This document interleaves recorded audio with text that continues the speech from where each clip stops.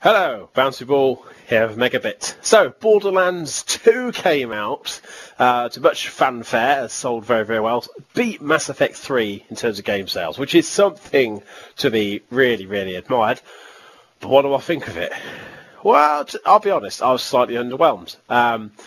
It's been a time when we've had Rage, and we've had Fallout, and Fallout New Vegas, and Borderlands, and everything else that you can think of that's been that kind of thing. Mostly Rage and Fallout and Borderlands. They're the main three. And they've all done similar things. And they've all done it well. Borderlands 2 realises it can't better the gameplay of the predecessors because they've got everything that they were trying to do right. And Borderlands 1, for many reasons, got stuff right. Its focus was co-op. The less focus was on story mode. So with Borderlands 2, straight away, you're blown up, and you're introduced to a story that you're part of. And this is a good thing. This is a very good thing. I'm playing on my own. I'm not playing co-op yet. I may start a separate game for co-op to the main game that I'm doing at the moment, but I'm still playing. Now, Borderlands 1, I gave up after about probably 20 hours of the game, of dicking about, shooting scrags, my mate and me just crashing cars off of stuff. It didn't do huge amounts. This game didn't engage me straight away. It took a little while.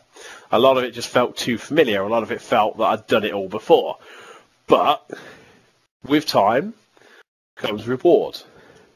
With gameplay length comes introduction to new characters. And my God, there are some good characters in Borderlands 2.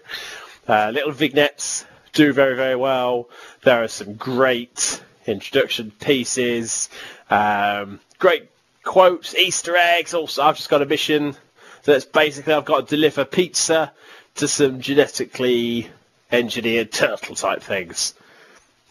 Get it? You know, it's obvious. It's obvious, isn't it? Yeah, it's a Battletoads. No, Teenage Mutant Ninja Turtles. I've seen QR codes hidden on pizza boxes, QR codes hidden on postcards, not QR code references. There's movie references and there's quotes and there's people humming the theme to Ride of the Valkyries, which was very funny when I saw it in Halo 3. Also very, very funny in Borderlands 2. There is no part of Borderlands 2 so far that I can fault. There really isn't. I could say it's overly reliant on co-op, but then how many games aren't these days? A lot of them are. So I've spent probably 10 hours, 12 hours in the game. I look forward to spending more time with the game. I know Dalek is recording one of these. He'll be down there. If you watch this on the website, obviously it'll be down there. If you watch it on YouTube, it might be over there, or just somewhere else. So he's going to give his view. But I'm pretty confident we're going to agree on stuff. Now, little sticky issue for some people, DLC. They did a Borderlands season pass. Ooh, 4 pieces of story-based DLC for the price of 3, just like they did with Gears of War 3.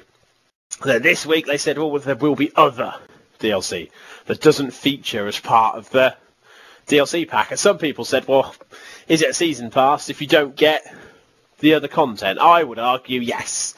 Gears of War didn't give you all of the skins for the weapons. Saints Row the Third season pass didn't give you access to everything. It just gave you the essentials. It gave you the main story-driven content. So you might not get the car that flies like the sand skiffs in Return of the Jedi. You might not get an extra weapon that shoots great big laser frogs into the enemy's face. It splats them in the face and goes all mad. But you get all the story. And that's all that matters. And they've been working on it since the game was finished. They haven't finished the first bit yet. Even if it had launched today, the game was finished a while ago. So yes, I am a big fan of Borderlands 2. And I'm pretty sure most of you out there as well are. I was surprised to be. I expected it to be rubbish. Well, it wasn't. There's a lesson to be learned there, probably. Anyway, this is Bouncybhall from the Lolocaust with my view on Borderlands 2. Say goodbye from the Lolocaust Megabit. Cheerio!